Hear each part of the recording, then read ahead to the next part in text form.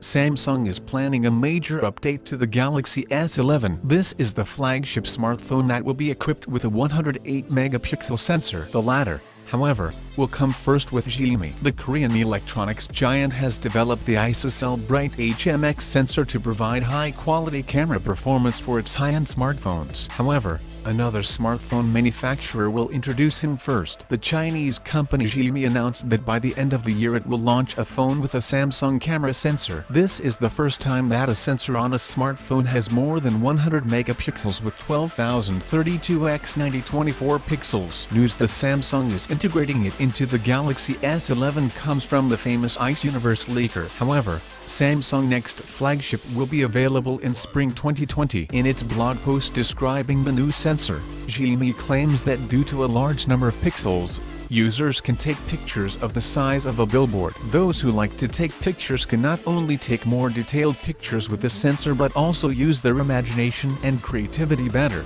the company said. Samsung 100-megapixel sensor will be the largest smartphone sensor on the market. The extremely large size of the sensor provides an extremely high level of illumination, which provides an excellent image in low light conditions. Xiaomi added that the new sensor can support high resolution even when scaling. As a result, it can record 27-megapixel images with 2x magnification. It is also stated that the Samsung Galaxy S11 camera will be equipped with a 10x optical zoom.